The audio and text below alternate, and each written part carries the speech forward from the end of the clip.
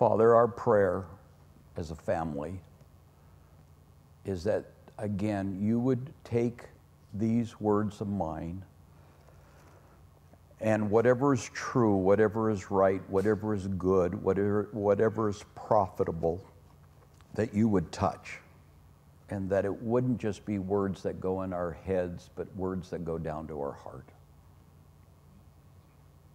And so we pray that we would hear whatever you have for us, that we might become more like Jesus. And we pray these things in his name. Amen.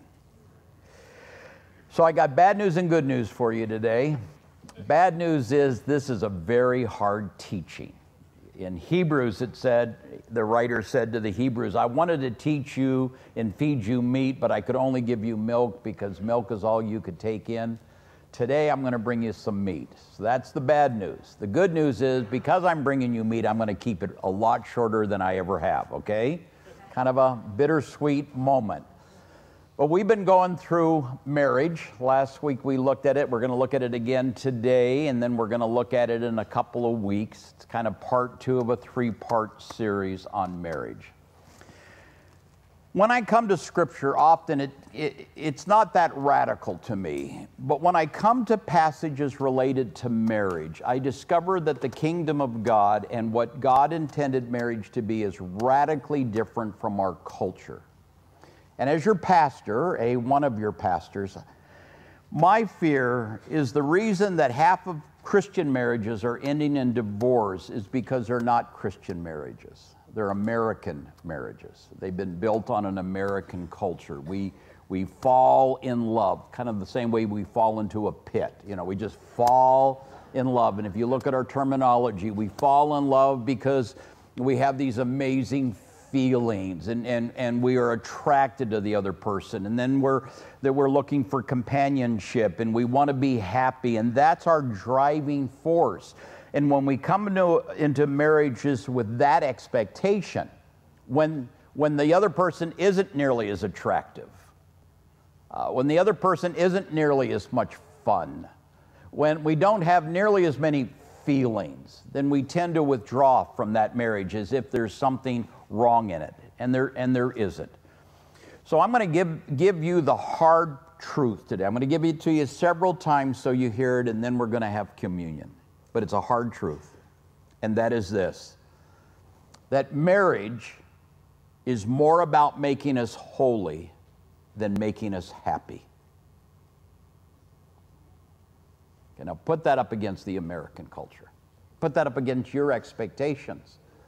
And I'm going to suggest to you in the Scriptures today that we are brought into marriage not so much to become happy, but to become holy.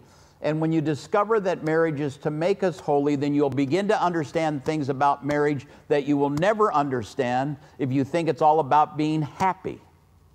So I want you to turn with me to Ephesians chapter 5. I'm going to send you to 2 passages that you could easily miss. And I'm just going to identify something in this concept. Now let me be honest with you and tell you this. It's a new truth for me. When I discovered that marriage isn't so much about me becoming happy, but me becoming holy, then I had to look back on my marriage and say, have I treated my marriage on that basis? And here's the truth, I haven't. Because I'm going to suggest to you, men, that your primary responsibility is to allow your wife to become all that God wants her to be in Jesus Christ. And wives, that your primary responsibility is to garner, nurture, reflect everything in this marriage that would allow your husband to become more like Jesus. And if your primary job is to allow nurture, not in words, but in behavior, a quiet spirit, if our words to each other is to long and desire that our spouse would become more like Jesus, then I guarantee you this: either your marriage will become better, which it will, or you'll become better even if your marriage isn't any better. That's the radicalness of this truth. That my responsibility, my primary responsibility to Karen, is to set her apart, to make her holy, to help her to become all that Jesus wants her to be. And that Karen's responsibility to me is to help me to become holy, help me to become all that Jesus wants me to be. And if I'm helping her doing that, and she's helping me to do that, in all probability our marriage is going to be much better. So let me take you to two verses. Ephesians chapter 5, verse 25. 2 weeks we're going to look at verses 22 through 33, but today we're just going to look at a word. It says in verse 25, Ephesians 5:25, husbands, love your wives just as Christ also loved the church and gave himself up for her so that he may sanctify her. That is to set her apart, to make her holy. That our responsibility as men is to do the same thing for our wives that Christ did for the church, and that is to set them apart. Go to 1 Corinthians chapter 7. 1 Corinthians chapter 7. Put down in your notes verse 14. For the unbelieving husband is sanctified through his wife, and the unbelieving wife is sanctified through her believing husband. Scripture comes along in this marriage concepts and calls us to this radical commitment. Here's how Tim Keller says it. Marriage requires a radical commitment to love our spouses as they are, comma, while longing for them to become what they are not yet, period. Every marriage moves either toward enhancing one another's glory or toward degrading each other. Let me read it again. Marriage requires a radical commitment to love our spouses as they are. Not as we want them to be, not as they should be, but as they are, while longing for them to become what they are not yet. Every marriage moves either toward enhancing one another's glory or toward degrading each other. Marriage is a man and a woman being Jesus to one another, living by God's grace, lives of mutual sacrifice. Marriage is a man and a woman being Jesus to one another, living by God's grace, lives of mutual sacrifice. Now that's radical. Leave this place, go down to the bar in Central Point and try to sell that concept. It'll be a hard one to sell. And so Scripture comes along, and one of the reasons we come here is to somehow compare God's truth with the world's truth, and God comes along and says, here's what I want. I want you two to be so radically committed to one another, so radically in love with one another, that you will do everything you can to embrace the person as they are while still desiring them to become all that Jesus wants them to be. If that was my desire in my marriage, in my relationship with Jesus, I guarantee you, had that been my focus earlier, my wife would be much more like Jesus. And I would be much more like Jesus. But we get distracted. We got work, we got friends, we got hobbies, we got our own selfishness to contend with. And in the process, we take our eyes off this core truth, this simple truth, that my responsibility is to do all that I can in my behavior to nurture and entice and salt and light so that Karen will want to know Jesus more than she does, and that her desire and her behavior and her salt and her light is to cause me to want to be like Jesus. That is a radical truth. Now here's another truth. The problem in your marriage isn't your marriage. It's you. It's easy in our marriages to kind of think I got a problem in this marriage, or I got a problem with my wife, Karen, and if I could just fix my marriage or fix Karen, boy, we could be happy again. The scriptures come along and says to us that the problem isn't my marriage, and the real problem isn't my spouse. The problem is me. And this marriage that God has designed, this marriage that God wants me to have with Karen, is to point out those things in my life that are not in conformity to Him, that she can expose my flat side. That all of a sudden now this problem isn't Karen and this problem isn't marriage. I got to stop and say, what is it? Why am I irritable? What is it about my selfishness that is making this into a problem? What can I become? And marriage becomes the furnace by which God uses to clean out the dross in my life. We're all excited to come study the Bible to be different, right? We're all excited about the Holy Spirit making us different, right? And then God comes along and says, your marriage will make you different. That this institution that God created is a marriage not only of intimacy and companionship, it's an agent that God uses to sanctify me, to set me apart, to make me more like Jesus, because the very problems that I have are a reveal of me. And when I come to terms with me, it changes how I live. If a bridge is built and it develops cracks because trucks drive over it, it wasn't the trucks that made the cracks. It was the impurity in the structure of the bridge. It's not the marriage that's making the cracks in your marriage. The marriage is just revealing the cracks in you. That's where He's driving us. That's what He's saying to us. Listen to this. The reason that marriage is so painful and yet wonderful is because it is a reflection of the gospel, which is painful and wonderful at once. The gospel is that we are more sinful and flawed in ourselves than we ever dared believe.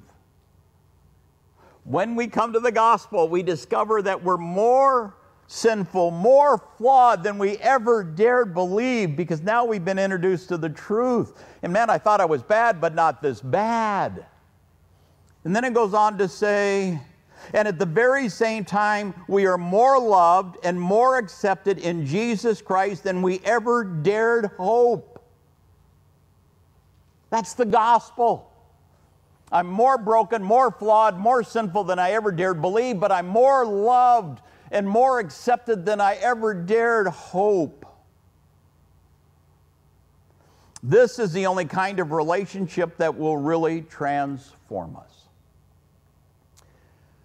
So what's the problem in my marriage and your marriage? I'll give it to you in one word: self.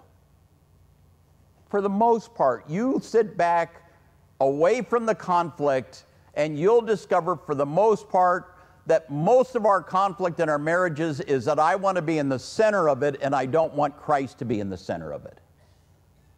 That what is creating this conflict is selfishness.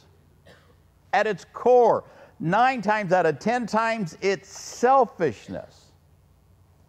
Which is why I'm going to take you to Philippians chapter 2, verse 1. Listen.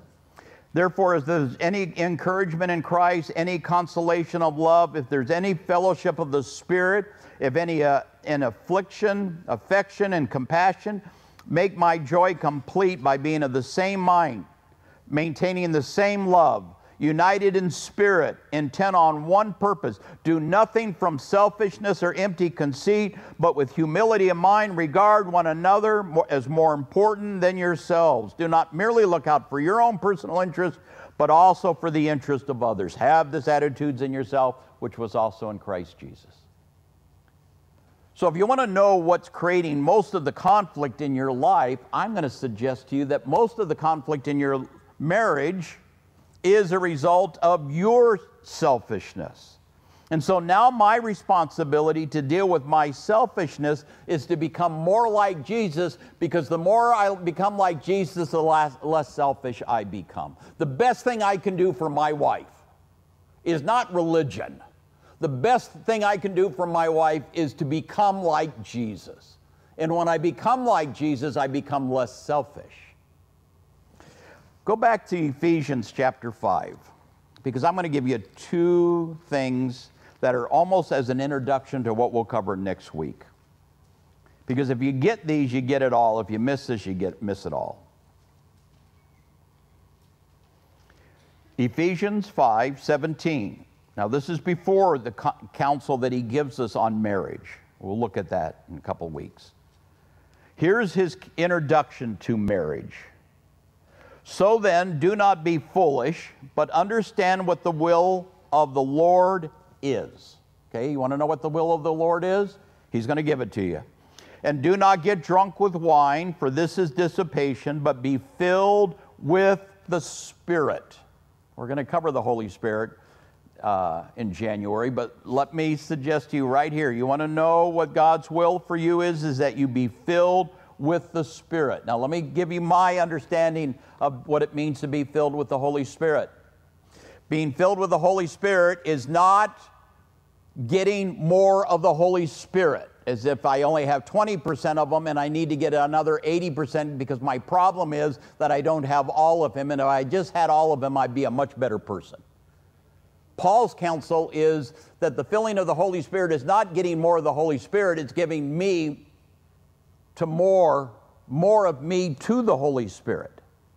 It's the imagery to fill a house is the idea that every room in that house has the Holy Spirit in it. Every area of your life has the Holy Spirit in it. And when you departmentalize your life, when you make it about church, or you make it about the Bible, or you make it about, when you make it into small rooms and exclude him from all the other rooms. He's not a part of sports, he's not a part of work, he's not a part of your hobby, he's not a part of you compartmentalize. You squeeze him into a small room.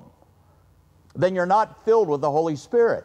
But when you open up every area of your life, every room, your marriage, your children, your friends, your work, your money, your time, your talent, when you open all those rooms, you become filled with his Spirit. And his Spirit begins to influence things that you have grieved or quenched him from. That's the imagery there. So let's go on. But be filled with the Spirit. Now look what the result of the Spirit is. The result of being filled is not speaking in tongues. We'll cover that. It's not miracles. We'll cover that. It's not wonders. We'll cover that. Okay? It's not all those things that we want it to be. Here's what it is. Be filled with the Spirit, verse 19, speaking to one another in psalms and in hymns and spiritual songs, and singing and making melody with your heart to the Lord. A joy heart comes. Verse 20, and always giving thanks for all things in the name of the Lord Jesus Christ. That's a result. That in my life, in my marriage, if I'm filled with the Spirit, then I will give thanks for the difficulties in my marriage. I will embrace them. I'll say, dear Jesus, thank you. Thank you. It's hard to get it out, right? Thank you that in this conflict you are revealing the selfish parts of my life.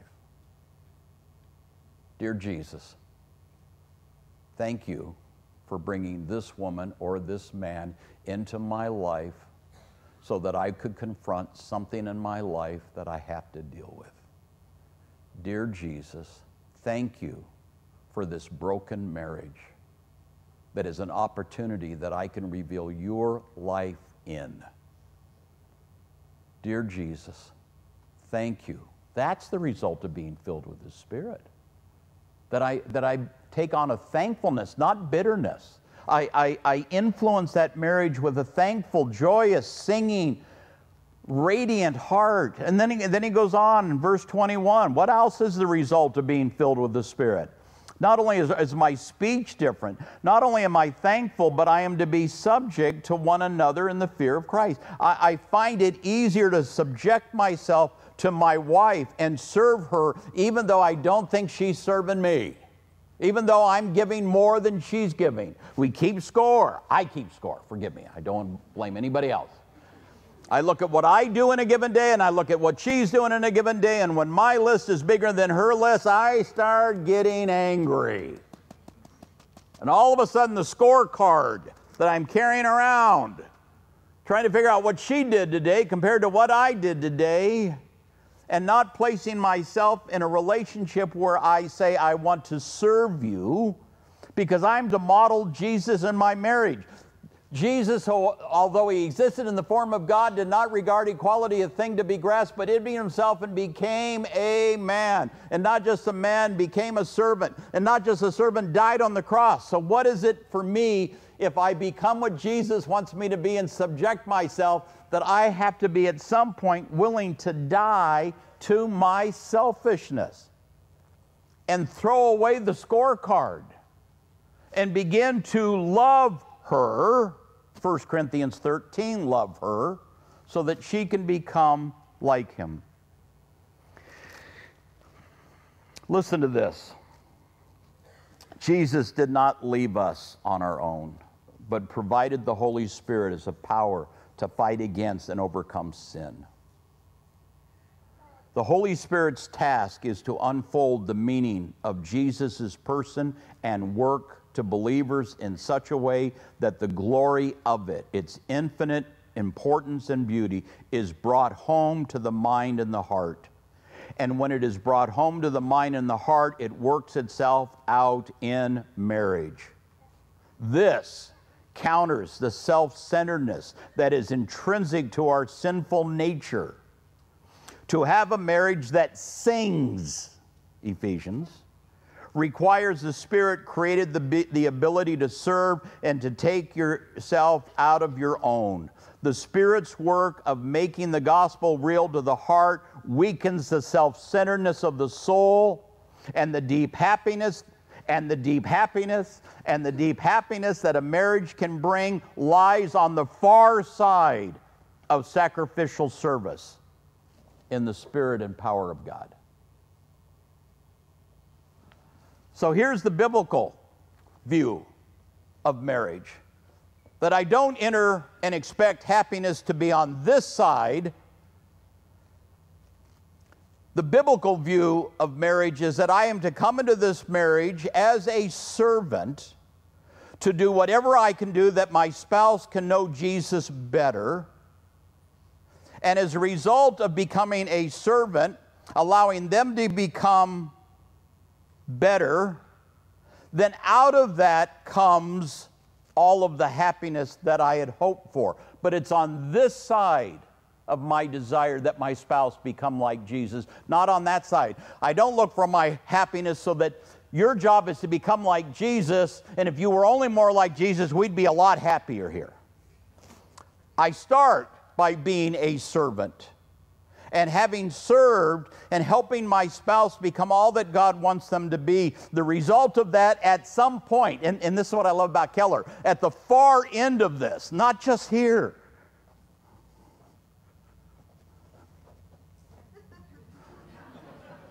Happiness may come here.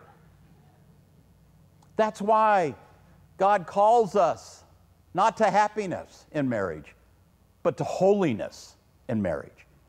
And when you begin to do that, it begins to transform your life.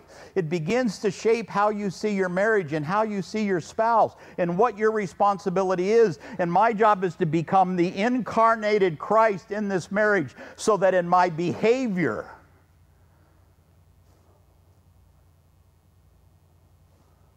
they'll come to know Him. We're tired of words. I'm tired of words. I'm tired of people saying, praise God. I want their lives to praise God. I want them to live God. I want me to live God. My wife, she listens to me all week. She doesn't need one more word from me. But she needs within me a life filled with the worthiness that is do her if I would respect and honor her as I should.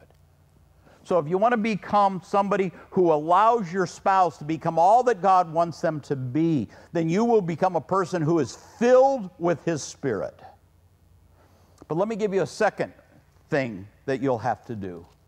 And that is, you'll have to allow the Holy Scriptures to transform you. Romans 12, 1 and 2, be not conformed to this world, but be transformed by the renewing of your mind. That it is the Scriptures that will transform you. That's why I teach. Listen, I've traveled this world being a motivational speaker. I can stay away from the hard truths and make people laugh all day long. That's not going to make your marriage better. What's going to make your marriage better, and what's making and needs to make my marriage better, is that I find myself obedient to the Holy Scriptures no matter what they call me to, even when it's hard. And deciding that marriage is about me becoming holier and helping my spouse to become holier rather than me being happy and them being happy, and happiness is going to be a result of the holiness. That's a hard truth, but it's a core truth. Every Christmas I have spouses come to me and say, I want to get my spouse a Bible. What translation should I get them? And I say to them every year, and I'll say it to you this year, the translation of the Bible they need is your life in that home. Forget the Bible, the new Bible with the leather and the new translation. You be the Bible. You incarnate the Bible. You live the Bible. You be transformed by the Bible. And I guarantee you that will make your marriage much greater. And that's the gift that they will want much higher than a new leather Bible that sits on a shelf 6 days a week. But here's the other thing we have to understand about Scripture. It's such a hard truth. Scripture is by its very nature telling us to do stuff that doesn't come naturally. It's the hard stuff. Scripture doesn't tell us to eat pizza. Eating pizza is easy. Scripture doesn't command you to go watch a football game this afternoon. Watching a football game when it's raining outside is going to be real easy for me to do this afternoon. Doesn't need to tell me to go watch a football game. What Scripture tends to call us to is that which is not simple, but that which is hard, and that which is counterintuitive to our very nature, because my nature screams out, be selfish. And Scripture comes along and over again begins to show all of the ways that I am selfish, and it wants to correct my behavior. And so in a marriage that I want to be happy in, Scripture calls me to be holy in. So if you're sitting here this morning and you're single, you say, well, what did all this have to do with me, Bill? Here's what it had to do. Here's what it has to do with you. You're called to be a sanctifying agent in all of your relationships. Set apart Christ as Lord of your life and be ready to give a reason for the hope that is within you. Your job, our job outside of our marriage, is to set apart Christ, to become holy, so that those who see our hope in the midst of our suffering would be drawn to Him. And so your calling is the same as my calling, that is, to the people around you, help them to become all that God wants them to be, so that the unbelieving husband or the unbelieving wife can be sanctified by your life, or the unbelieving friend can be sanctified by your life.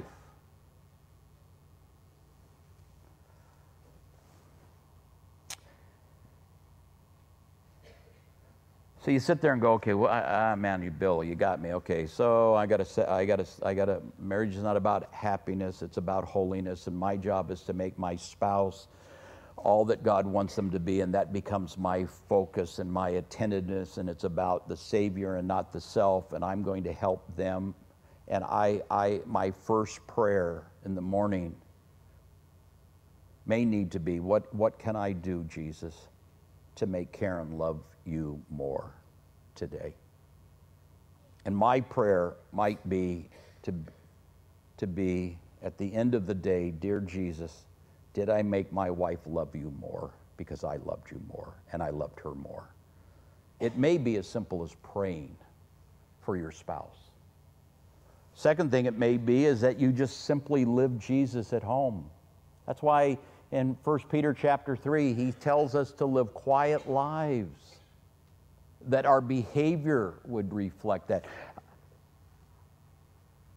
That I am to be Jesus in my home, to my wife, or you to your husband, that just be Jesus. You don't even have to talk about him, just be him. Thirdly, be thankful. Thank God for the marriage that's painful to you. Thank God for where you're at. If it's great, thank him for the greatness. If it's lousy, thank him for the lousiness. Because in the lousiness, he's making you more like himself. Go around your house not bitter, not angry, not upset. Go around your home thankful and see what it does to your marriage. And then definitely, if you want to be a sanctifying agent in your spouse's relationship with God, be filled with his Holy Spirit, because it's his Holy Spirit that will make you less selfish. So the teachings come down to two things. Number one, I believe that if you set your spouse and say, my desire is that they would know you, Jesus, that they could become all that you want them to be, and that I can literally be an instrument in your hands to make them more like you, I give you that.